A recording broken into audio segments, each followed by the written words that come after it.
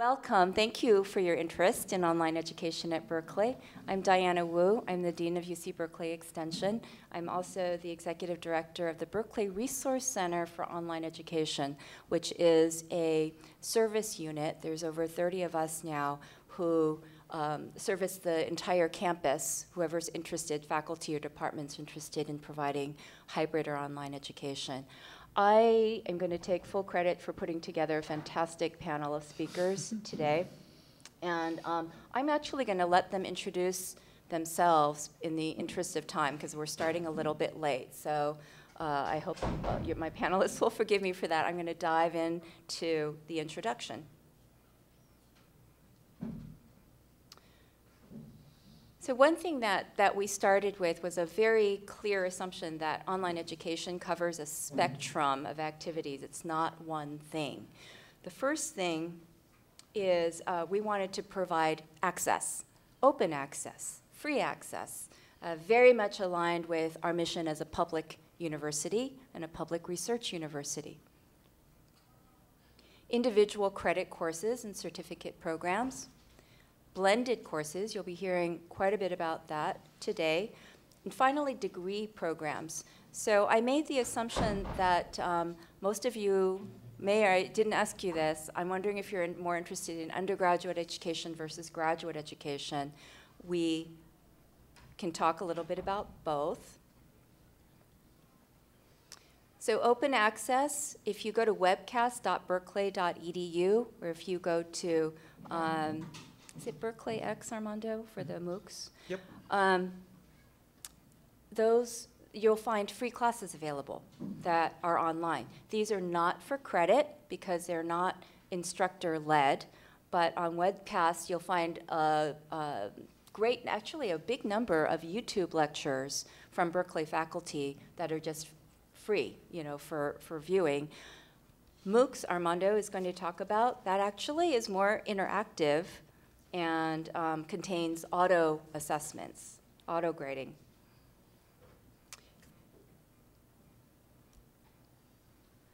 These are not free to produce, so even though they're free for the public, they actually cost, right now, our estimate is $50,000 to $100,000 to produce. So the university has made a commitment to produce MOOCs for the public good. There's also some revenue generation for those of you who are interested, because students have the option. They could pay a little bit of money, not very much, to earn what's called a verified certificate program, so that we can tell that the student actually took the test, passed the test. Employers may care if you took Armando's class in software design and you did well in it.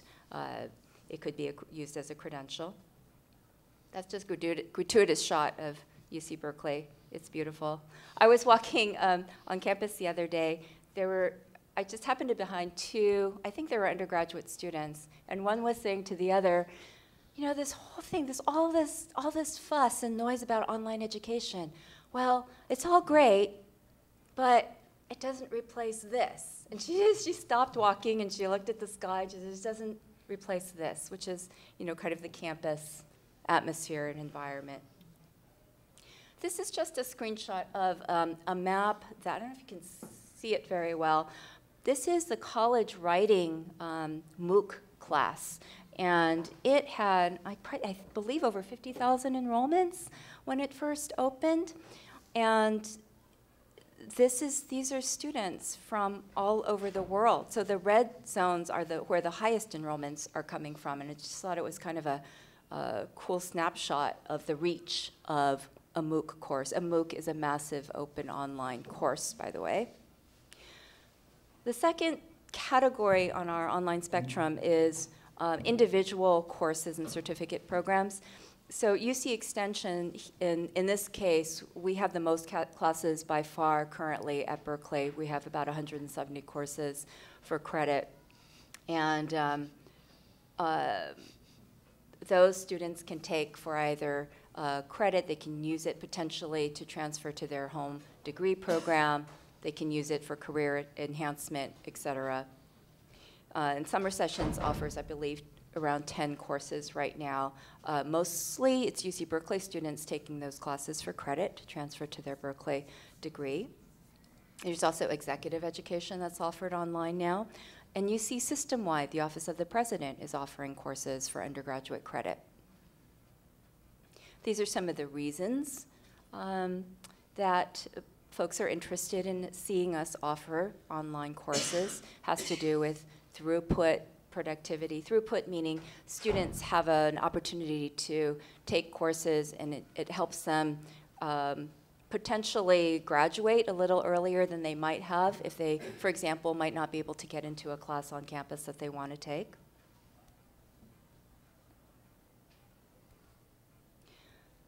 So I know it's hard to remember numbers, but keep these numbers in mind because we're going to be talking about MOOCs in a moment. This sounds impressive. Since 2004, we've educated more than 80,000 students online. And 170 options. I think those are the number of courses. This is just a quick snapshot of a professor. This is Cameron Anderson, who teaches power and politics at the Haas School of Business. He did something really cool, which was he wanted us to push the boundaries of technology because he wanted to teach his class live with, I believe, he had between 40 and 50 students in his classroom, and he used this really cool technology so that he could interact. He could pull up a student when the student wanted to talk, so you could see the student, and he could see the class, at the same time. So one of the wonders of modern technology. Blended courses was a combination of classroom and online. Again, it gives us an opportunity to increase enrollment. Provides much more flexibility. It actually enhances the campus experience. These are the degree programs, the online degree programs. Berkeley's relatively new to this. We've been cautious. There's huge concern about maintaining the quality of the Berkeley degree, maintaining the quality of the students who are admitted to graduate programs in Berkeley. So right now we have 3. We have the Masters of Advanced Study in Integrated Circuits, that's out of the College of Engineering. Masters of Information and Data Sciences out of the School of Information. Masters of Public Health is out of the School of Public Health, and more to come. So these departments usually have very clear, compelling reasons for why they want to offer online degrees. A lot of it has to do with access. Some of these departments are quite small. They're only able to accept it varies, 20 students, 30 students into a master's degree program. It's extraordinarily competitive to get into a Berkeley graduate degree. And they're turning away, they fully acknowledge that they're turning away outstanding students who they're not able to accommodate in their graduate degree program by offering the degree online without reducing the quality of the, without compromising on the quality of the type of student that Berkeley is accepting. We're able to accept more of those students and accommodate them. We're also able to accommodate students who, again, are from other countries, and for cost, maybe they have a job. For other factors, they're not able to come to Berkeley and enroll in a full-time degree program. The online degree program is an outstanding option because they're able to do that. So one thing I didn't mention, which is very important, which is the reasons that Berkeley got into online education. So keep in mind, UC Extension, very clear mission. We've been doing online education for years. When the main campus started getting interested in online education, we thought long and hard about why are we doing this? Should we be doing this? What's it going to look like when we do this? And how do we support it? 4 very important reasons tied into Berkeley's mission. One is access and excellence. Are we able to provide more access to students? Are we able to maintain and continue to improve upon our excellence as an institution? Secondly, is anything that we do online, whether hybrid, blended, or anything else, going to improve our ability to teach and for students to learn? So improving teaching and learning. Third, experimentation. Berkeley's all about experimentation and innovation.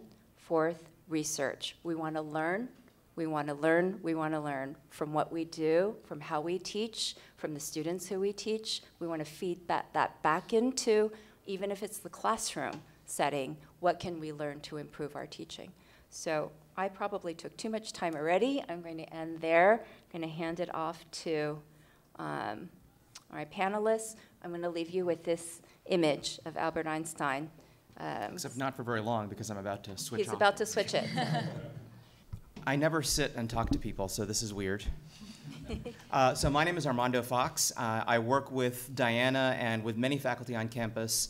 And one way to think about it is if you've heard of the nonprofit edX, which was originally started by MIT and Harvard a couple of years ago, Berkeley was sort of the launch partner when edX really came out and said, we're going to be the nonprofit way that world-class education materials are available freely to students around the world.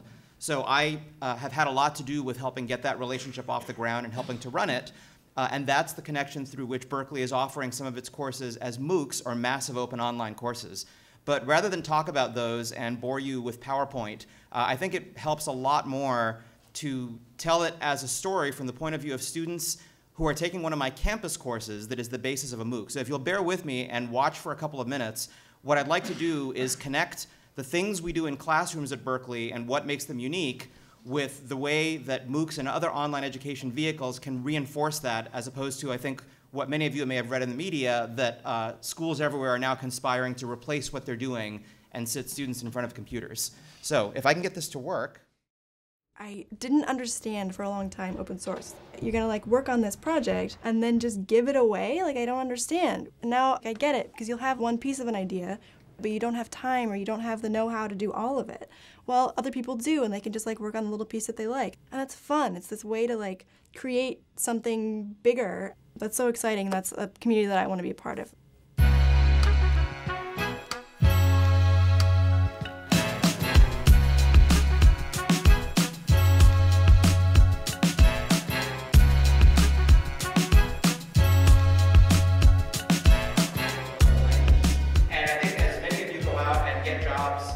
The class I'm teaching here that makes the heaviest use of GitHub is the software engineering course. And one of the big topics that we focus on in the class is how you build interesting software as part of a small team.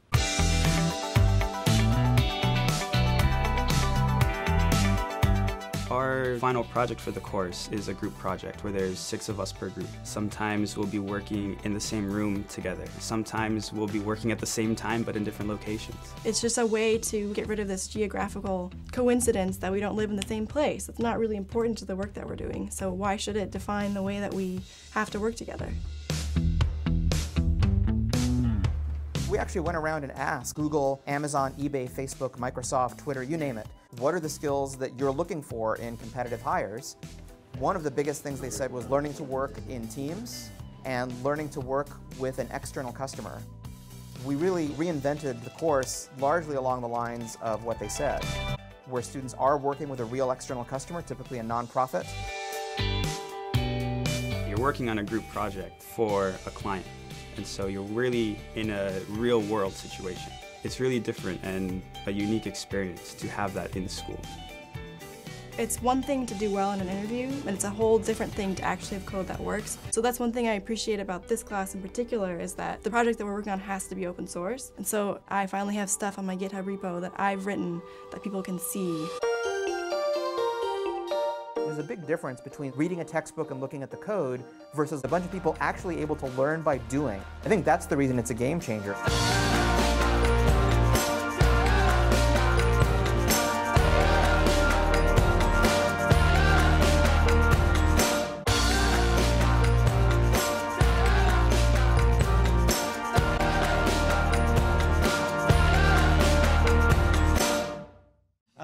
Those are the best production values you'll probably ever see that has anything connected to my name on it. But now that you've absorbed what a couple of students had to say about the experience they're having in my on-campus course, let me just back that up with a short minute-and-a-half testimonial from an actual happy customer, one of those nonprofit clients you heard from, and then I want to connect it to the agenda for online education. So thanks for bearing with me. That was the beauty of it. They contacted us and arranged to meet with us every week. Sometimes we met weekly, sometimes it was every 2 weeks, but never for more than 20 minutes probably. Yes. It didn't take a lot of time for us, but trying to convey to them the rules that we have to go by for vacation. We showed them what we did, and then we showed them the rules and gave them a copy of the rules. It was so smooth. Yeah. They came back with ideas that we couldn't have put forward and brought into this institution. Sounds like you got a lot of opportunities to give feedback on what they were doing, and that they tried to incorporate your suggestions. And they easily fixed any They concerns. did. It was amazing. So now with this prototype in place, is there a plan to use this and hope things get better? Correct, yes. So our vacations are due February 1st of each year. And so we start usually in January, and we're going to start using it. I think Laura and I, we're both on the 5th floor. We'll end up trialing this this year, and if it's successful for us, it'll probably spread through other units in the hospital. Well, that's great. Thank you very much for your time and also for working with our students. Thank It was you. great. It was a pleasure.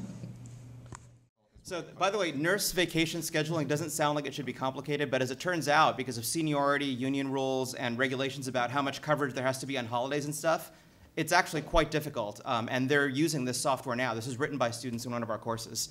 So why am I telling you this stuff when we've been talking about these large-scale courses? We've seen a big chunk of the course that has been described is also offered for free on edX. In fact, there's a little stack of cards here and on the literature table. If you or someone you know wants to sign up for it, the next offering is starting in a week.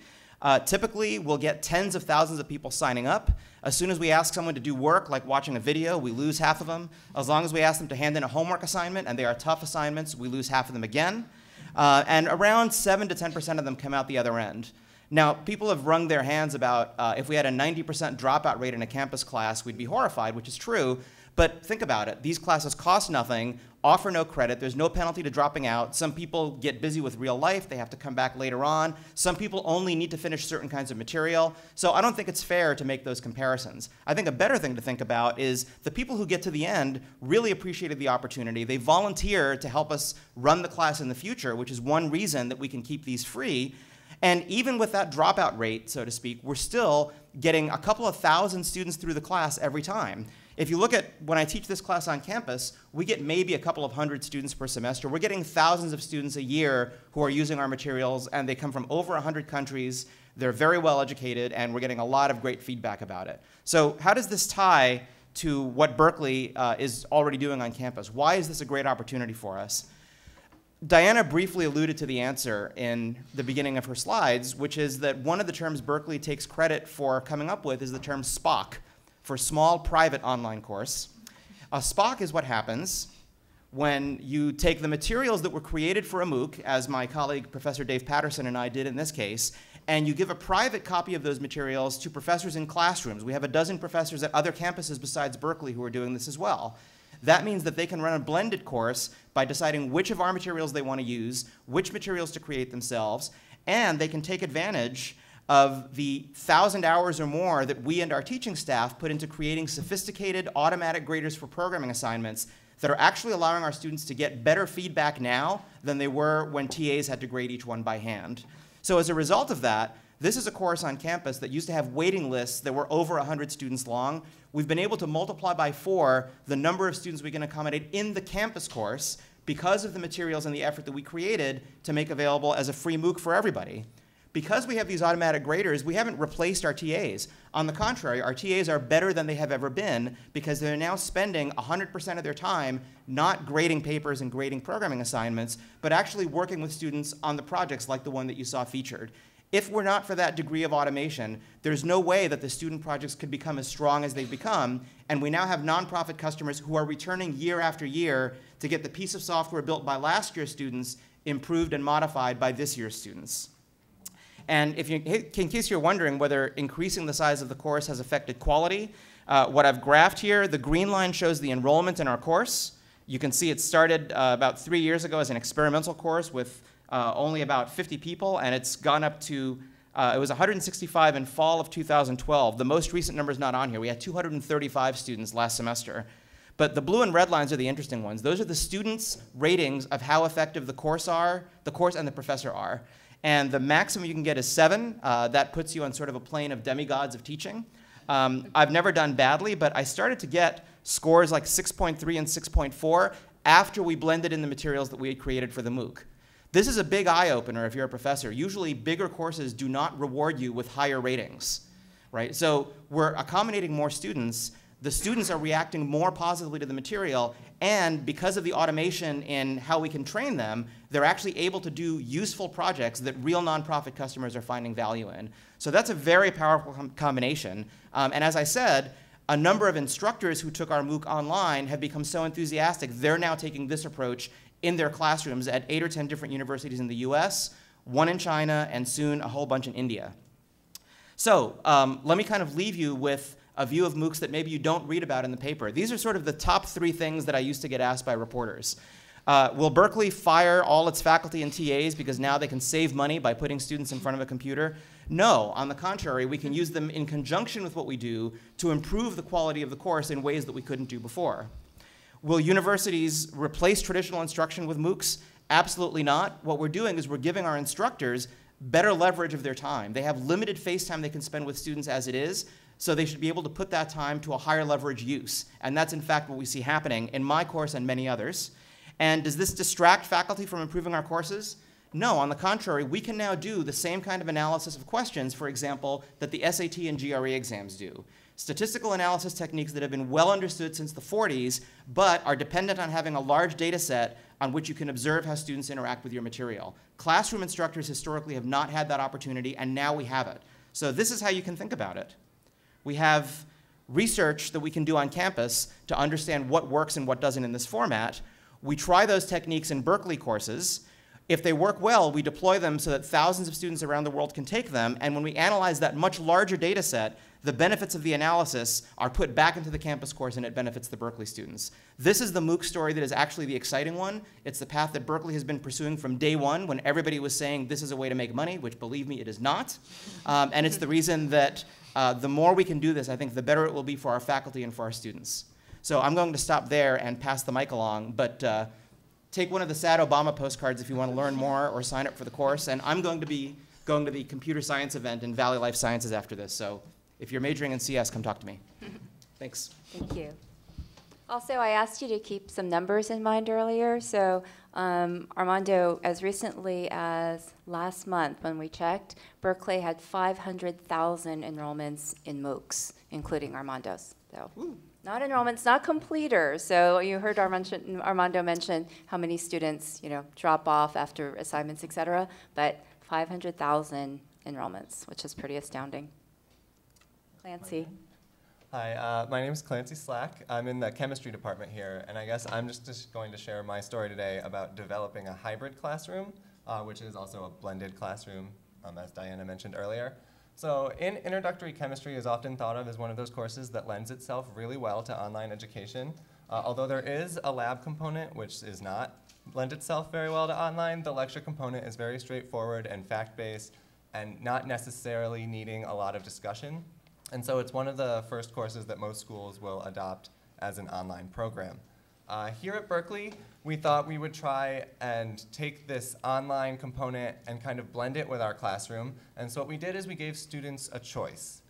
So first, you should probably understand a little bit about how Chem 1A works here at Berkeley. We tried the hybrid classroom in the spring, which typically has between 800 and 1,000 students, taught in 3 lectures a week with a discussion section where they can come ask questions to a TA, such as myself.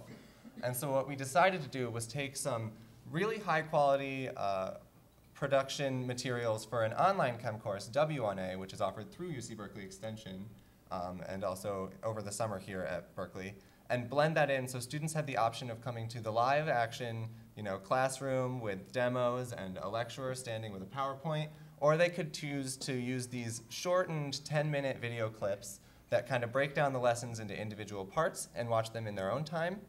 And so we employed this traditional classroom versus flipped classroom, where instead of discussion sections, traditional flipped classroom is where lectures are all online, and students have the option to come to these kind of mini workshops every week where they do their homework with a TA or the professor. And so things that were traditionally in the classroom are now at home, and things that were traditionally done at home are now in the classroom. And we employed this option, and it worked out really well for chemistry, which is a lot of problem solving and math. And it's hard when students come in, these are first-year students here at Cal, and you don't really know their chemistry background, their math background. And so when they sit through a lecture and then you send them home with problems, you don't know how they're working through these problems, what they're struggling with. And so the flipped classroom idea really let us kind of make the most of our one-on-one time with students. So instead of having to try and figure out what they don't know, we actually watch them working in small groups, figure out what they struggle with, and we can tailor the materials online to what students need. This worked really well for us. At the beginning of the semester, students were very hesitant to take advantage of the online resources. We had about 700 students regularly showing up for lecture for the first 3 weeks, and then after the first midterm, it dropped down to about 450 to 500 when students realized that they could just sit in bed and watch the lectures and not have to drag themselves to an 8 a.m. class anymore and still learn the same material. The hardest part about putting together these hybrid classrooms is actually dealing with technology and figuring out which technology benefits your students and which technology just kind of makes it more confusing for them. One of the best pieces that we found was this inclusion of a new dynamic textbook. So we took the traditional textbooks, which are far too expensive, especially for students who are trying to take lots of different science courses, and we converted it to a digital interactive form. And so now students' textbooks not only had the traditional text that you would see if you picked up a book at your local bookstore, but they had interactive videos in them, so they could read about a topic and then watch a short video or a demonstration of how that topic is actually used in the real world. They could also interact with the graphs and figures, so that's a very important concept in science, is that we like to show graphs to demonstrate physical characteristics of things. And now students can play with the scale of those graphs. They can say, if I change this parameter, how would this graph change? And I think that that is a really important tool for getting a physical understanding of the concepts we teach in chemistry and other science courses.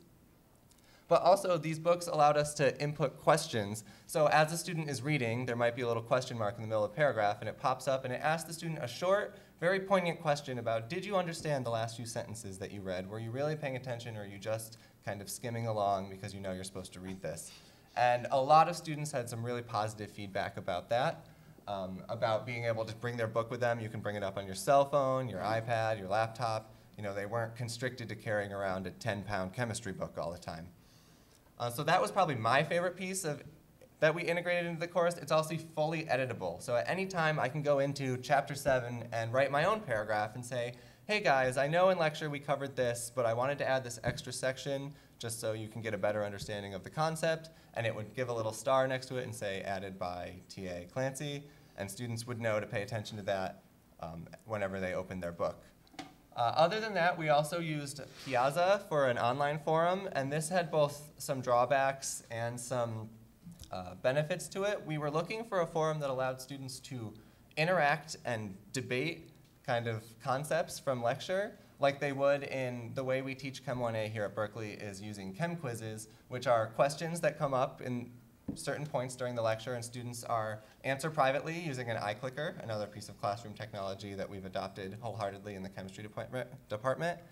And then they see the distribution of answers, and they have to discuss in small groups and converge on a single answer. And so that is one of the things that is most favorably thought of students when they look back at Chem 1A after their experience. They love the idea that they get to try on their own, and then they have to convince their peers or be convinced by their peers that they understand the concept. So we had a hard time integrating that into this online course. I think that's the biggest struggle. How do we emulate this in-person conversation experience through a computer without having students required to be online at certain times during the day? And that is something we're still working on as we further develop this course. But the forum worked relatively well. I wouldn't say it was a huge success. Students would post their answers, like what they thought the concept was, what they thought the answer to the question was, and their reasoning, and then students could respond. And at the end of kind of some debate, one of the TAs would step in and say, student A is on the right track. I think you should follow their logic a little bit farther. Going forward, we're actually following that kind of path that Armando just described. We're turning this hybrid Chem 1A course into a MOOC right now.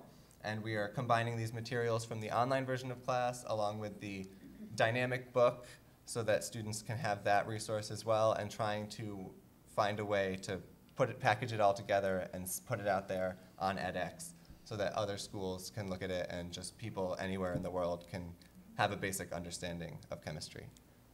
As far as the opportunities, I think that our students really loved the freedom that this course enabled them. They really like breaking down the lectures into 10-minute segments. Chemistry can be a little bit daunting for a lot of first-year students. It is one of the most popular classes on campus, so more students take chemistry than any other introductory course because it is a prerequisite for so many different majors. And so they really like being able to do it in short bursts instead of having to sit and look at 3 different concepts all in 1 hour period. The drawbacks were the accountability is a little bit lost for students. Chemistry is hard and they can get discouraged, and if they're not in a classroom or directly dealing with someone, sometimes that could be a problem, and that was one of the things that we're also working on. So if I could interject for just a moment. I actually hadn't met Clancy until like now, whatever, but when we started. But let me just say 2 things. First of all, bravo that you guys have done all this stuff. And I didn't mention this, but I also, because I'm a software guy and I love teaching, I actually am also doing research on how to improve the interactive facilities in online courses. And we have something that does what you want. Because we also use this discuss the question in class and converge on an answer. We also wanted to replicate that in a MOOC, and we now have a prototype that does that, so we should talk. Oh yeah, because we would love for you guys to use it. And the other thing is, as far as popular undergraduate entry-level classes, I think the introductory computer science class just took over you guys this semester. So, you know, game on with that. Game on. Anyway. Okay. We'll see. We'll see. Hi, I'm Pradeep Chibar. I'm the director of the Institute of International Studies, and I teach in the political science department. Susan and I have been teaching the same course for multiple years now, and we've taught it in 3 different formats. We've taught it in an online format, which we're still doing. We've taught it as a flipped class, and we've also taught it as a hybrid version, which we're doing this term. But let me talk about this online education from the somewhat Luddite corner, right? And the Luddite corner is the social sciences. And the social sciences, from my perspective, face a problem that's unique to the social sciences and maybe less to the humanities, but maybe not. That an upper division social science class like the one I teach, what we are trying to focus on is not only to give students knowledge, but also to get them to think creatively and analytically about a particular part of the world or a particular problem, and something that is always changing. In other words, facts are changing on the ground. And as facts change, you need to be able to change your opinions, your attitudes, and how you approach a subject can also change, because real world events are sometimes quicker than social science perspectives or social science theories. So for us, the real challenge is, how do we continuously update what we are doing? And while we're updating this, to get students to actually be able to think creatively and imaginatively, and at the same time analytically. To take, for example, the class we teach is the politics of India. Think of American politics. You could teach a civics class just teaching people what the facts are. That's kind of boring, and I could see multiple versions of online courses doing that. But the harder question is, how do you think analytically about a social science problem like, okay, what is the role of the presidency and how is the presidency, for example, Obama, right? Why is his or her, in case there's a female president, ratings going up and down? And are there particular factors that are having an impact on what the ratings look like? Why is it that the Congress is in a position it is in? Because we don't have well-articulated and well-developed theories that are consistent. We have different points of view. And for us, in our classes, the trick is to get students to say, okay, here are 4 different perspectives. Which one do I think works best to explain a particular phenomenon? So when we approach this class, what we discovered is that at Berkeley, not surprisingly, students want to learn at their own pace. They want to develop their own skills. And from our perspective, we want to do this as quickly as possible, as efficiently as possible. But at the same time, we really, really stress the fact that we want students to walk away with deep, creative, and analytic skills at the same time. That's the key for us. So to that end, what we've done is we've done a bit of experimentation with the class. So I've taught the same class, same materials. Unfortunately, facts change on the ground. Because facts change, these slides need to be updated all the time. The online content needs to be changed, updated all the time. So we have a course, and we've taught it as a standard online course. This is now year 3, I think, and it'll continue. And it's a standard online course. It's offered through summer sessions. You take the class, you get credit. You know, we have, there are quizzes, there are assignments. We grade them, we give it back to them. That's one. We've also tried a flipped class, which is, last year I tried this. I lectured for 2 weeks, gave people an introduction, then said, here are the videos, here's the online material, read it and come and see me. So I would spend personally, and the GSIs for the course, would spend about 6 or 8 hours a week speaking to students in small groups.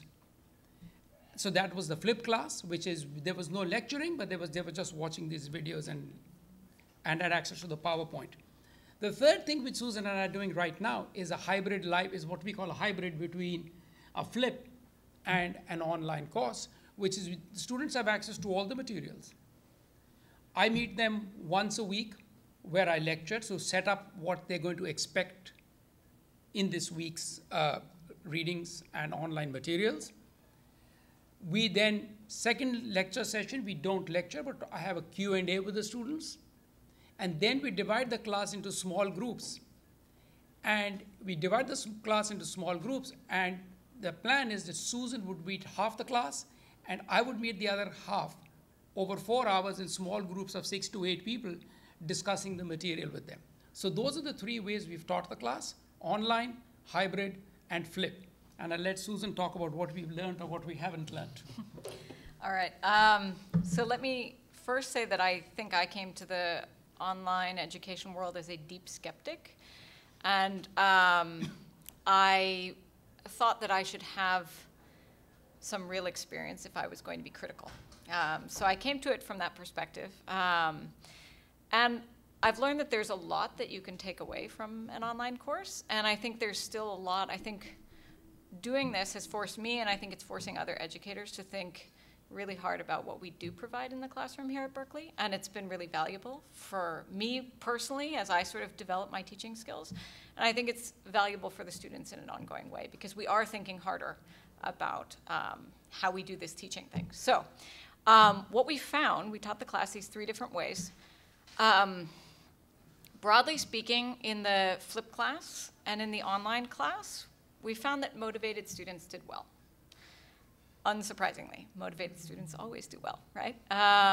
We also found that there were a lot of students who got lost. It's not to the degree that in a MOOC you sort of might lose thousands. You know, they're still in the course more generally, but they're off track. And in both of those contexts, it was much harder to get them back sort of to the broad general goal of just creative analytical thinking. They were off in the weeds. We could sort of tell that they were off in the weeds, but had very few ways to get them back on track.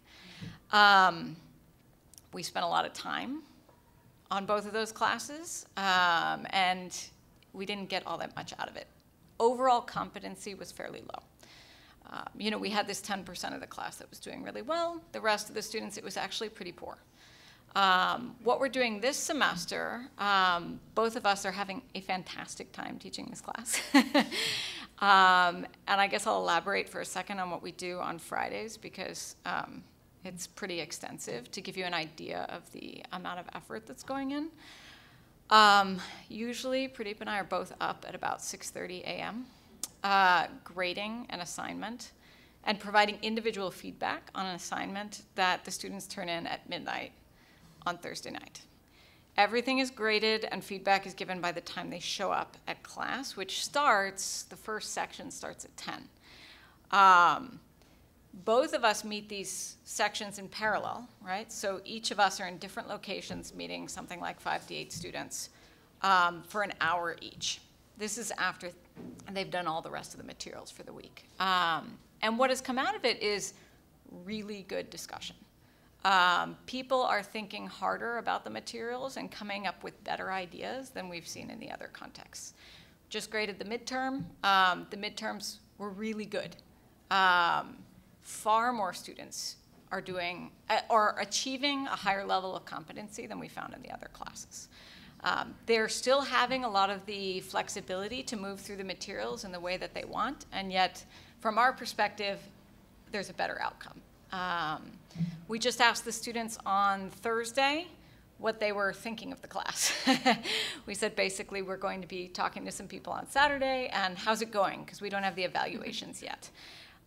We know that the flipped class, the evaluations were horrible. We know that the online class, they were quite good. People liked it, I guess. But from our perspective, it still wasn't doing as well as... In fact, the evaluations for the online class, if you believe the evaluation scores, are actually very good. Yeah. But we are not satisfied with the outcome, the intellectual outcome, that is. So they like it, but we weren't satisfied.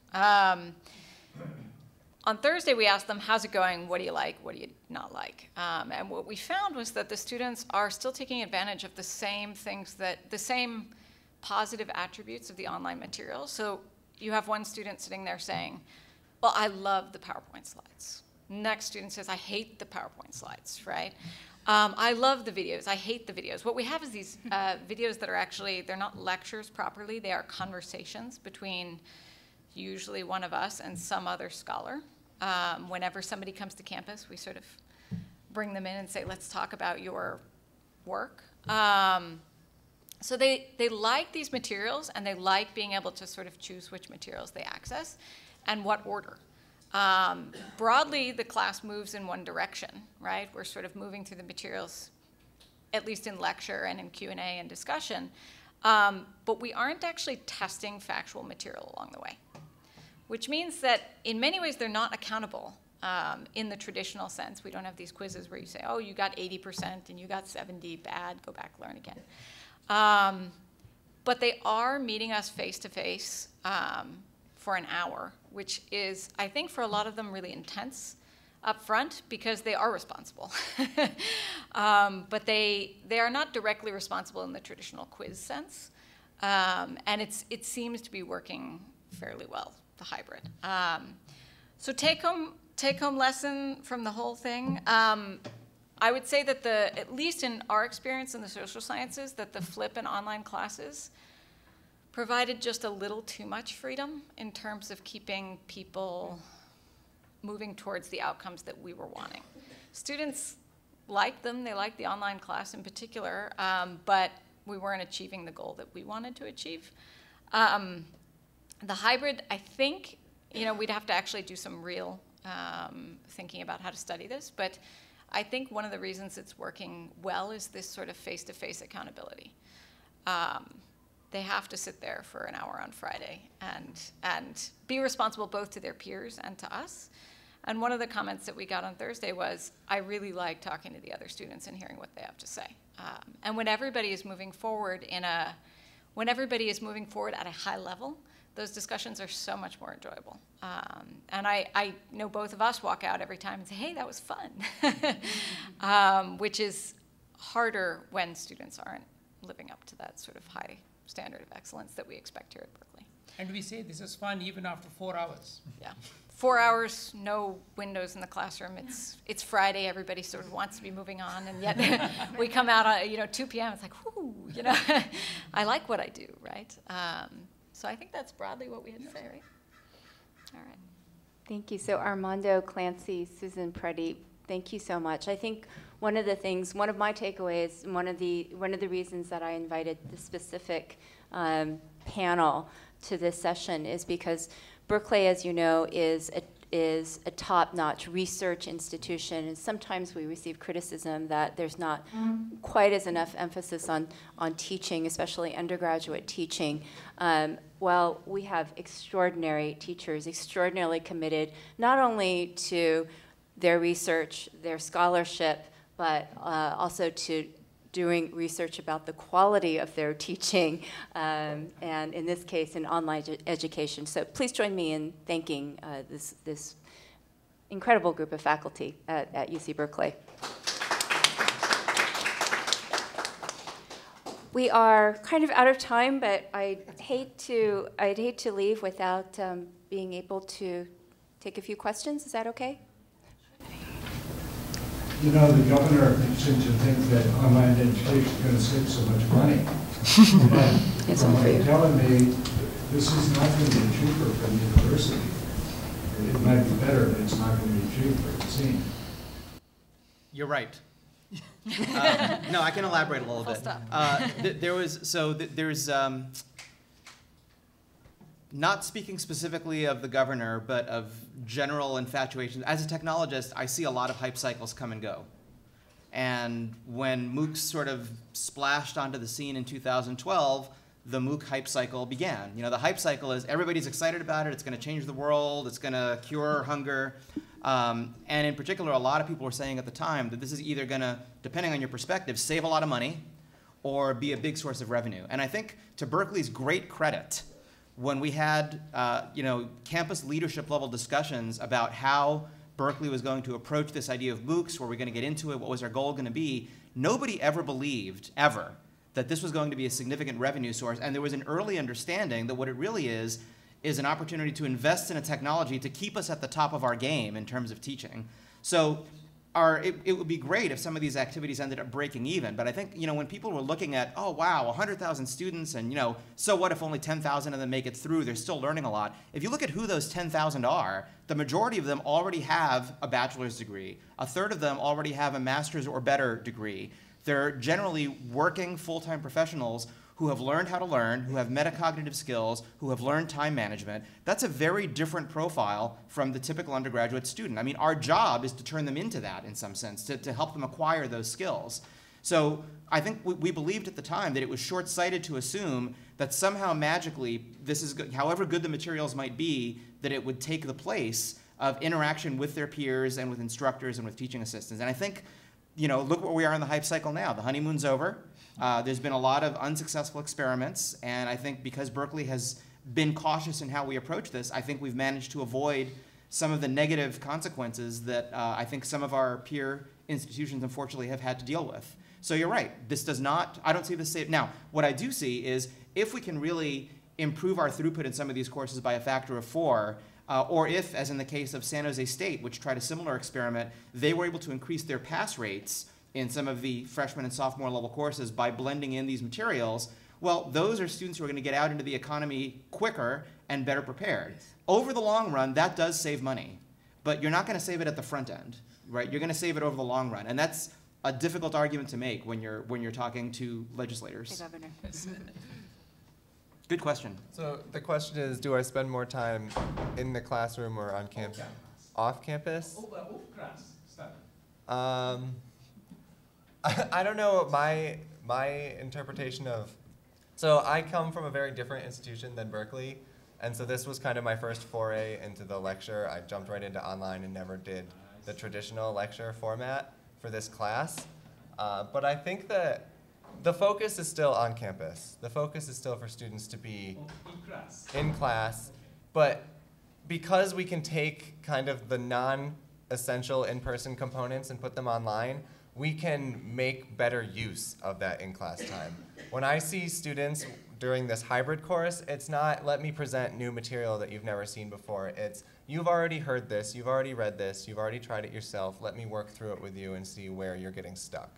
And so you just get such a greater benefit from the FaceTime with a student than you would if they just sat there and took notes while you explained something that they had never heard of before. That's true.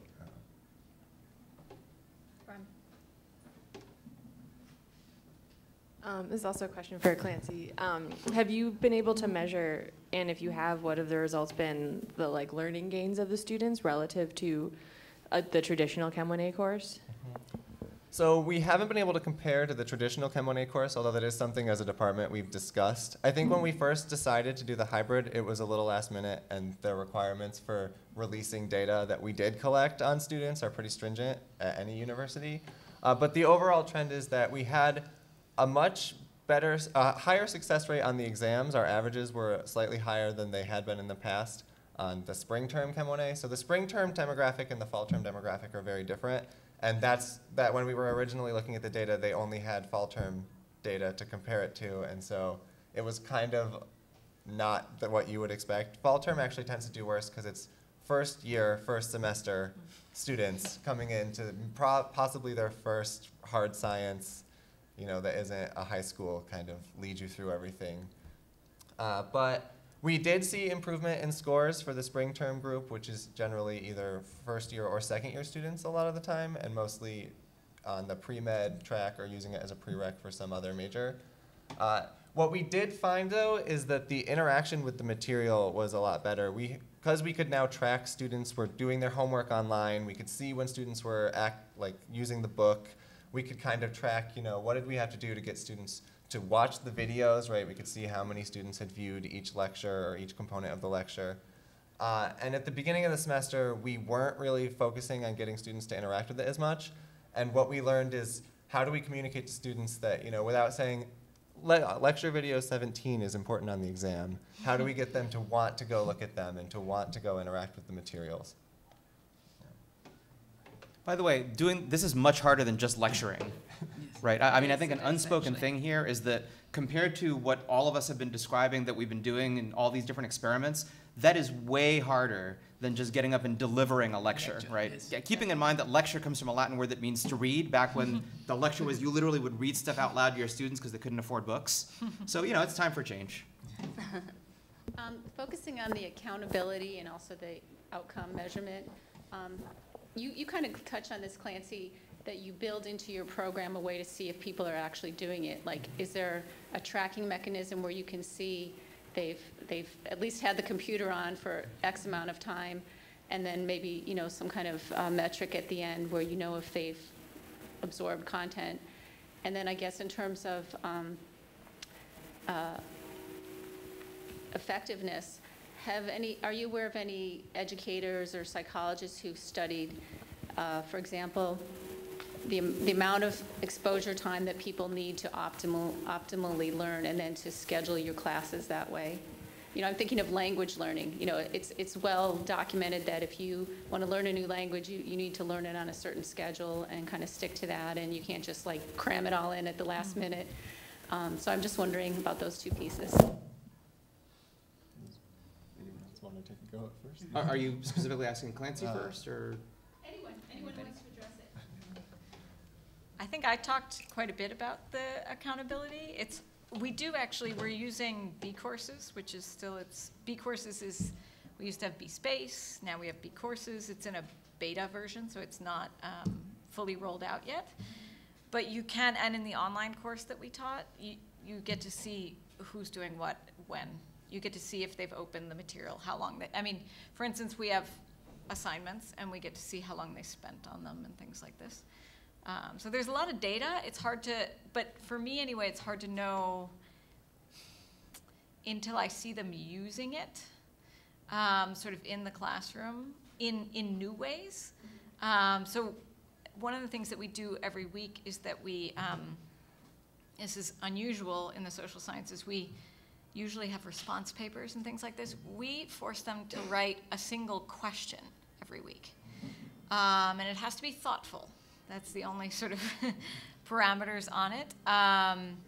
Then we take those questions and we use them in discussion on the Fridays.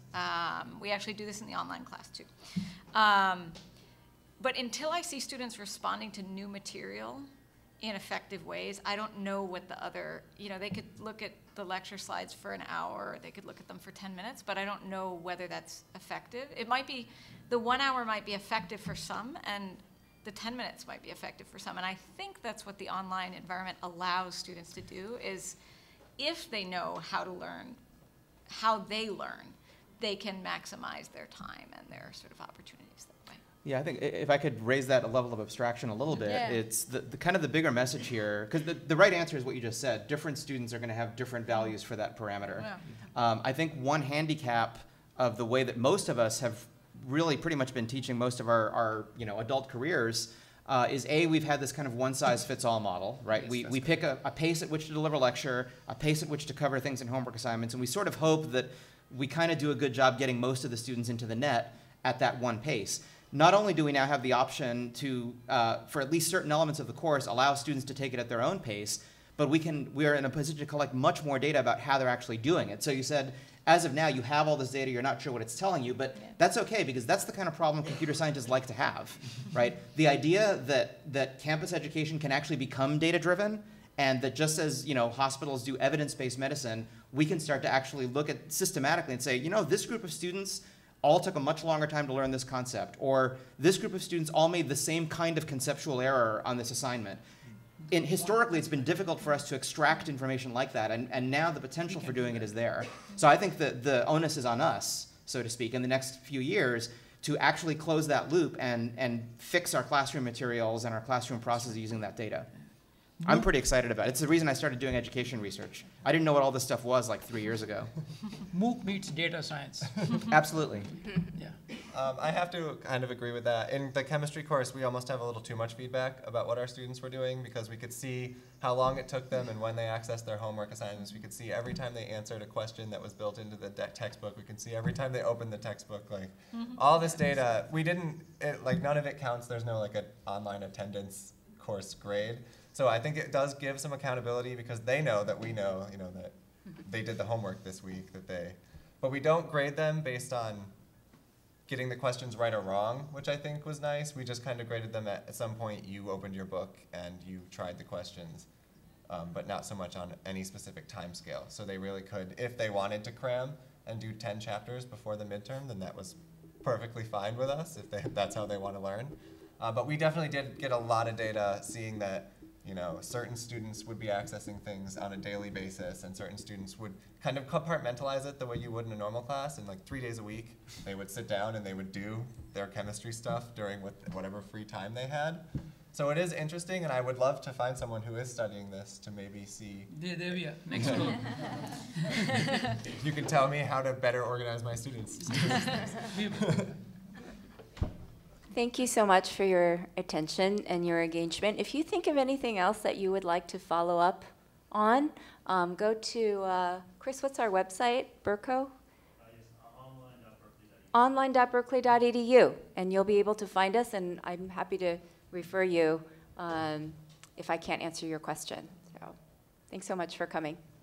Thanks for coming.